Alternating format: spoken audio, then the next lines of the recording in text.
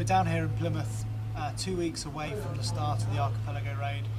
and we're just in final preparation for this grueling 5-day adventure race. Obviously the boat is the Hobie Tiger F18, it's branded Be Blue, Be Cool,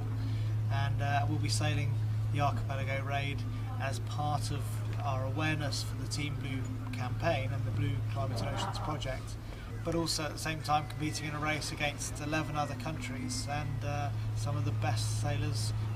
in the world are going to be competing at this endurance race.